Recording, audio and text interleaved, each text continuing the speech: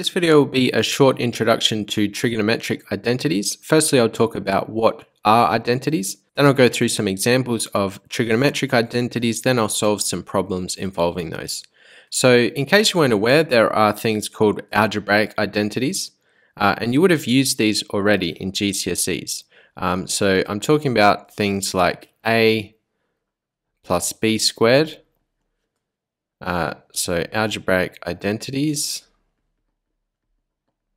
And an example of this would be a plus b squared. And if you expand that out, if you expand those brackets, you get a squared plus 2ab plus b squared. And one way to show that it is an identity is to use this symbol. So it's an equality sign with 3 lines like that. What's the difference between an identity and an equation? Well, an equation has generally one solution. So for example, you might have something like x squared equals 9. Now, well, this actually has 2 solutions, but there are some definite solutions that will fulfill that equation and make x squared equal to 9. So that would be -3 and +3. However, an identity should be true for all values of a and b in this case. So that's what separates an identity from an equation. So it should be true for all values of the variables. So I'll write that down. And there are often some conditions. Generally, you don't want to divide by 0, for example. So often an identity will have a case where some values shouldn't equal 0 and things like that. But usually an identity will be true for all values of those variables, sometimes with some conditions. So trig identities, let's talk about some of those. So a common one would be the tan of theta equals the sine of theta over the cosine of theta. So that is a trigonometric identity. You can plug in any value of theta into this identity and it will be true, except for some. So can you think of some values of theta where this would be undefined? Well, that would be where cosine of theta equals 0. So this would be 90 degrees, 270 degrees, 450 degrees, etc. So that's a case where we have an identity and there are some conditions in which it's undefined. Another well-known trig identity is the sine squared of theta plus the cosine squared of theta equals 1. So you notice I'm using equality signs. And often this is the case, even though it's an identity, it will still use equality signs, but you will also sometimes see the identity symbol used to show that that is an identity. So generally, I don't get too caught up in these words, this identities and equations and things, but it is important to know the difference between the two. So I'm actually going to go ahead and prove this identity here. And there are different ways of doing this. I'm going to do it using the unit circle method, but there are other ways to show that this identity is true. So I'm going to draw a unit circle here and talk about the values of sine theta and cosine theta. So sine theta, if we take some angle on this unit circle, so let's draw a line out here, we'll have some angle theta. And a point where that line crosses the unit circle, it's a unit circle because the radius is 1. So we know this length here will be 1. And if we turn that into a right angle triangle by drawing a line down to the x-axis, so I should label this, and I should be better at drawing by now, but hopefully you can forgive my messy diagram. If we drew that line in and created a right angle triangle, we could say the sine of theta is the opposite over the hypotenuse. The opposite side will be the y value, and the hypotenuse is 1. So in this case, we're saying sine theta equals y. Then if we take the cosine of theta, that's the adjacent side. So remember, this is the angle I'm talking about. The adjacent side is this side here, which is the x value of this coordinate here. So cosine theta equals x over the hypotenuse, which is 1. So cosine of theta equals x. And we know the equation of a circle as well. The equation of a circle, if the center is at 0, 0, which is the case for the unit circle, the equation of a circle is x squared plus y squared equals the radius squared. In this case, the radius for the unit circle is 1.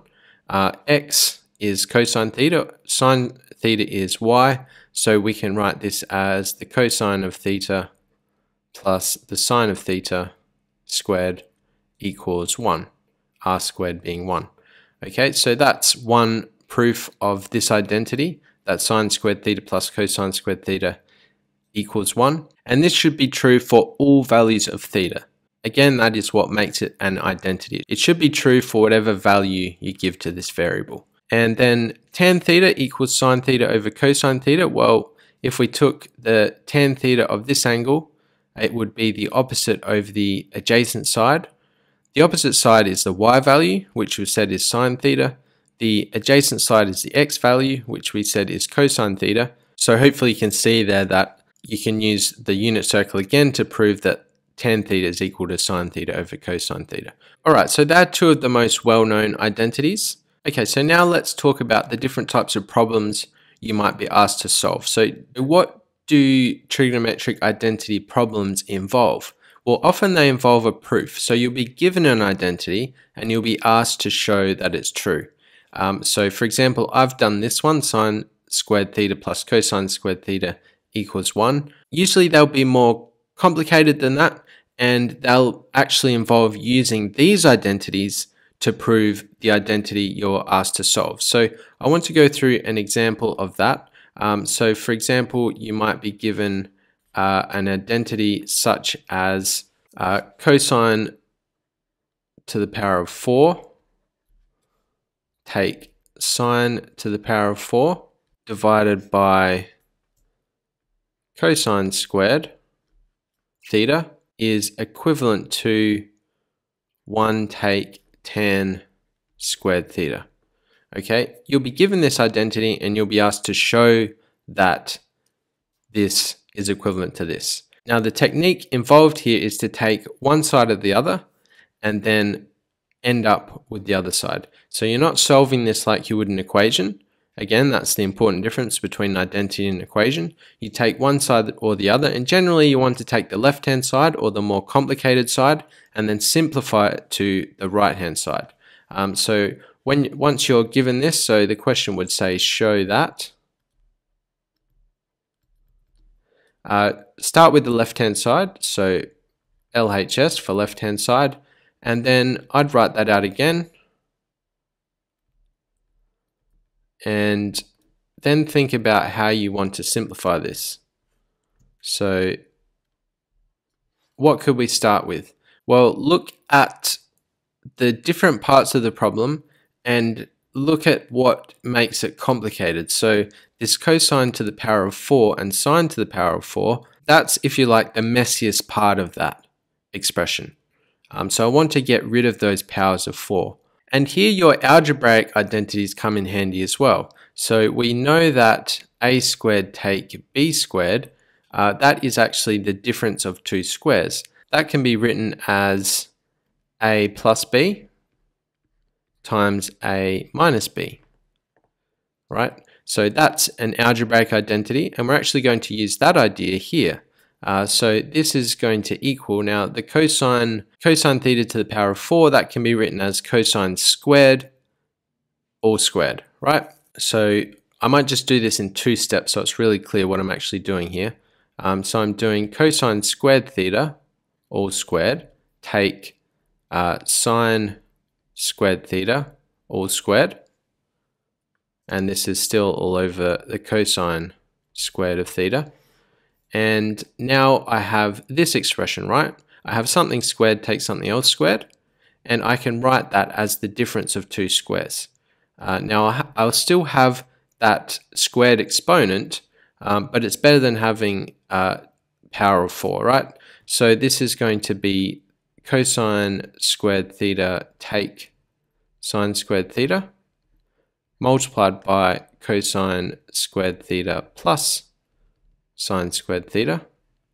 And I hope you can see the connection between those two things. It does get confusing when you've got extra exponents, but I'm essentially using that identity there. And this is all still divided by cosine squared theta. And then look at the expression with fresh eyes, if you like, and see what else you can simplify.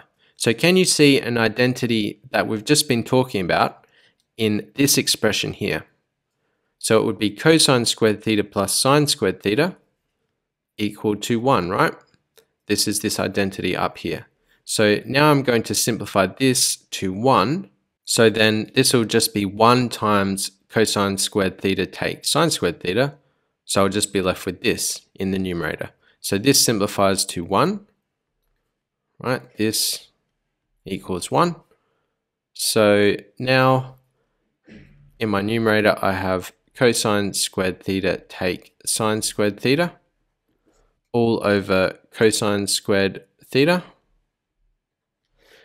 And let's keep simplifying this as much as we can. So next, this might be a good place to look back at your original identity and see what you need to end up with. So I need to end up with 1 take tan squared theta. Tan squared theta could also be written as, well, remember that tan theta is sine over cosine, so tan squared theta will be sine squared theta over cosine squared theta. And if I split this up into 2 different fractions, I'll have cosine squared theta over cosine squared theta take sine squared theta over cosine squared theta. And this is equal to 1 take tan squared theta, which is the right-hand side. So we can say then this is equal to the right-hand side, and we've shown that that identity is true. Okay, so that's an example of a problem involving trig identities. Let's do one more example. So example 2, let's do sine theta plus cosine theta all squared is equivalent to 1 plus 2 sine theta cosine theta. Okay, now it's tricky to know where to start with this one because both sides are fairly neat, and generally, as I said before, you want to start with the messier side, but because I have this squared here, I'm thinking this will be the side that I want to start with. So I'm going to start with the left-hand side, and there's no hard and fast rule to say start with the left or the right-hand side, but it's kind of one of those things you get a feel for after you've done a few problems. So because this is all squared, I want to expand these brackets out. So this is going to be sine theta plus cosine theta multiplied by sine theta plus cosine theta. And then if I expand those out, I'll get sine squared theta plus 2 sine theta cosine theta plus cosine squared theta. And then I've got this sine squared theta plus cosine squared theta. Well, again, I know that's 1, so if I combine those 2 terms, I'd get 1. And then I have 2 sine theta cosine theta. And then we're already at the right-hand side. So all we need to do then is say this is equal to the right-hand side, and we're done. So that was a bit of a simpler example. As I said, this was just a short introduction to trig identities. There is a lot more to trig identities than these few examples. As you can imagine, there are countless different identities you could be asked to show or prove. And in this video, I was only talking about the functions sine, cosine, and the tangent function. So trig identities can also involve the other trigonometric functions that you might know of already. So in the description, I'll put some problems that you can have a go at. Hopefully this video helps you to solve those. And in following videos, I'll go into this in more depth. But hopefully this short introduction to trig identities was helpful to you. If it was, please leave a like. If you want to see more content, please subscribe, and I'll see you in the next one. Bye for now.